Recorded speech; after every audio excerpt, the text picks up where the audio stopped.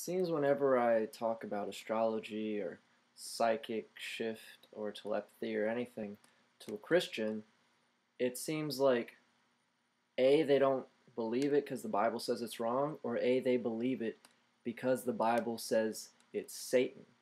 So it's like, I don't know which angle to approach these fundamentalists with. I just saw this, I just started watching, I couldn't finish it. The Age of Aquarius, the Age of Evil, it just really gives a shiver down my spine because it's really those opinions that find the spiritual ether around us as evil.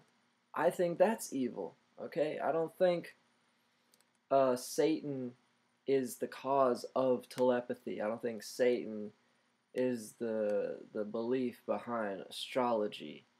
That is just a very, very elementary viewpoint.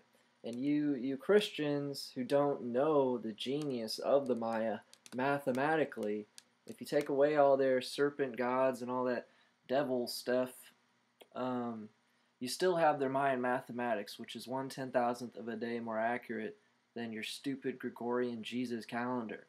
Do you even know about Bode's law, in which every planet corresponds to the Fibonacci sequence?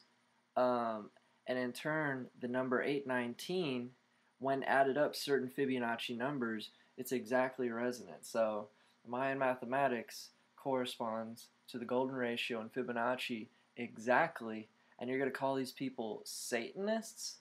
Well, I think I'm going to go with that. You're right. Christians regard truth as Satan. I think I'm going to keep that one.